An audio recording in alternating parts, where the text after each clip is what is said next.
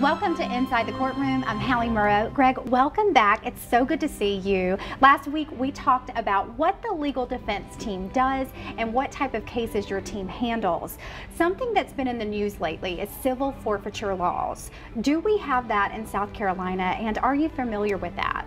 We do have civil forfeiture laws in South Carolina. They're prevalent in most states, and that exists in South Carolina. It's been in the news some lately, and it's something where police are legally able to confiscate people's money under certain circumstances. Very briefly, what is civil forfeiture and how does that occur? It occurs in different settings, but it's primarily where the police usually stop a vehicle or doing a search warrant.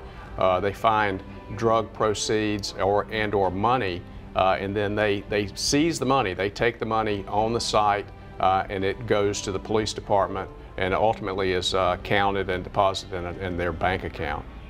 Do you help folks with these types of things?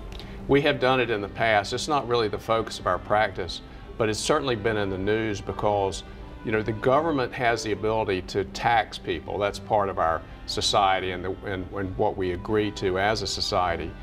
This is something extra.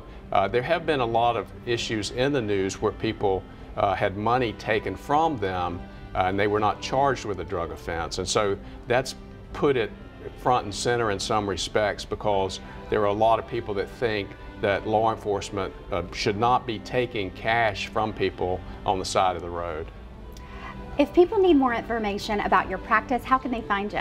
CompleteLegalDefenseTeam.com. Just Google us. We're easy to locate. Thank you so much for being with us, Greg, and thank you guys for joining us here on Inside the Courtroom.